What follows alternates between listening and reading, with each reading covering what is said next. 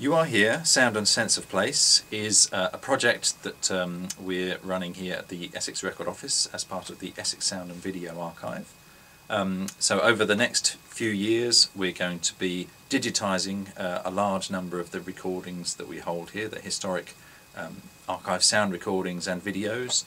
We will then be able to use them to take them out into the community, to get people to listen to them, to engage with them and to enjoy them in a variety of different ways. Barleycorn should die, ah poor boy that John Barleycorn should die. We have been awarded £277,000 by the Heritage Lottery Fund, which is going to allow us to move into the delivery phase of the project. They ploughed their land, they harrowed it well. Now that we have been awarded the funding, we will recruit a sound and video digitiser who will start on digitising the collection, and then once they're digitised we will catalogue them and make them available online through our online catalogue CX. Then once that has happened we get to start doing exciting things out in the community with the recordings. Was dead. Ah, poor boy that John Barleycorn was dead. We'll be working with community groups who will listen to material in our archive about their communities, and then they will select samples to go on a sound montage that will be played on a sonic bench installed in their communities.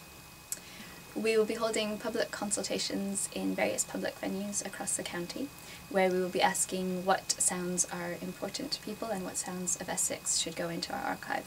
And then based on those results we will commission a sound recordist to make new recordings of what Essex sounds like today. We will then put those online on an audio comparison map together with historic recordings from our archive, so people can compare what Essex sounded like 50 years ago to what it sounds like today.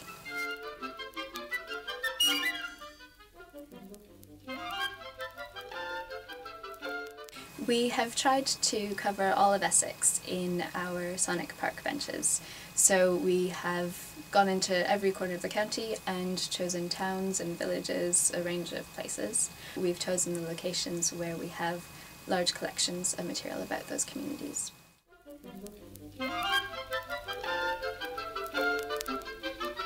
We're still looking for volunteers from communities in about 9 areas, so check our Essex Record Office blog for details.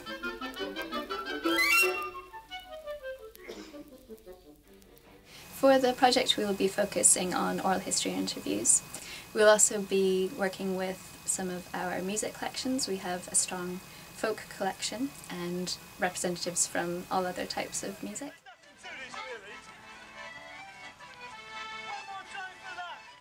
The Essex Sound and Video Archive is well equipped to deal with a range of media, so we have audio cassettes and open reel tapes.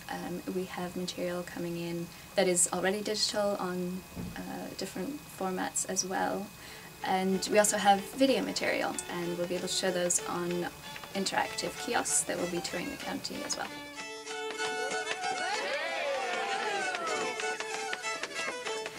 This will be a 3-year project, and to keep up to date with how we're doing, you can check out the Essex Record Office blog. We have a project page on there, and you can sign up to receive email updates.